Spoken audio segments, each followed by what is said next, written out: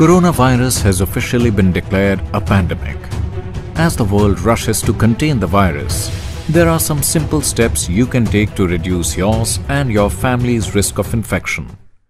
It turns out, a common Indian cultural practice can be a powerful protection against infection.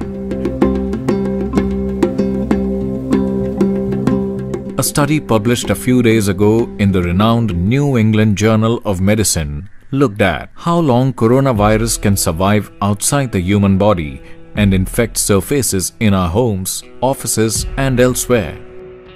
It found that virus could survive up to 3 days on stainless steel and plastic and up to 1 day on cardboard. But what was truly amazing was that the virus was unable to survive for even 4 hours on copper surfaces. This is not the first study to find that copper is very effective in destroying virus and bacteria. A clinical trial in hospitals in the United States found that using copper surfaces in intensive care units kills 97% of bacteria and reduces the risk of infection by 40%. Copper surfaces have always been an integral part of Indian culture. We drink water from copper utensils and eat food from copper and brass plates.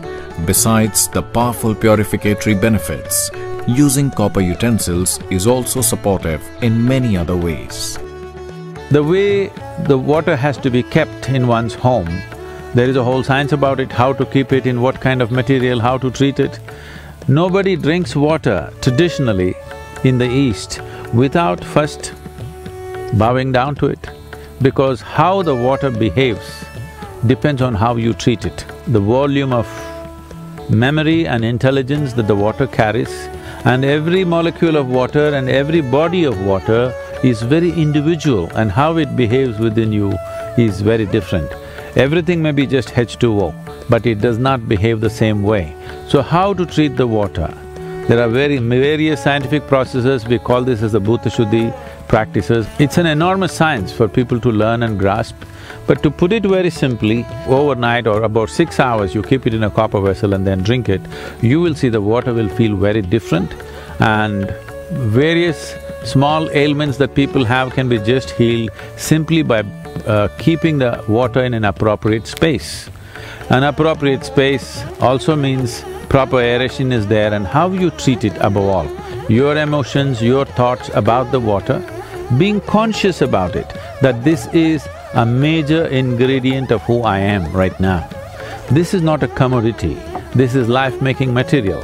If you treat it with the necessary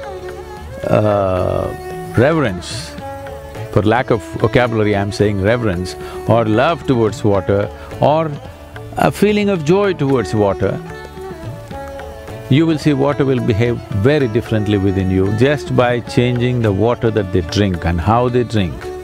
I have seen many people walking out of chronic ailments just by doing that.